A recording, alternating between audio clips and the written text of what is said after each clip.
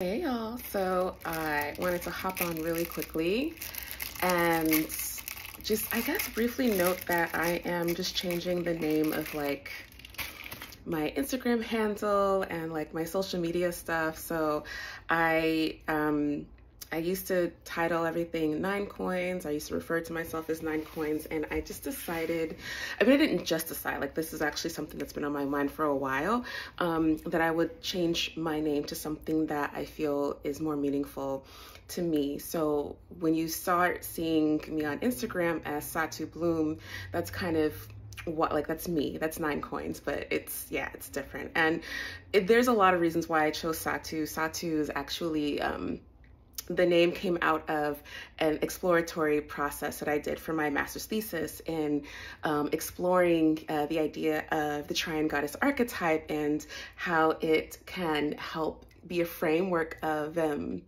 expressing different Black women's experiences. And so that's a whole thing. I wrote a play and explored all these different parts of myself, and all of those parts together were named Satu in the play. And so it's been on my mind since then of like, how can I come up with an artistic name that represents not just my tarot work, but also my other artistry as well. My theater work, my writing, my photography, like all of that stuff. And so, yeah, so I'm beginning to do that. So you'll see some switching over. If you see me pop on your feed as Satu, like who is that? That's me.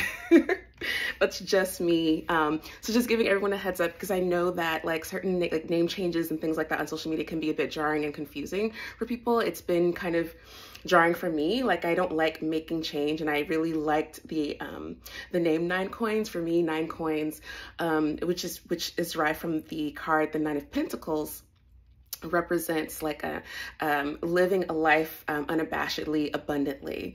And so I still kind of carry that ethos in like everything I do, and how I carry about my work, and how I try to like live a life of fulfillment. But I think Satu represents something a little bit more close to the heart for me in this moment in time.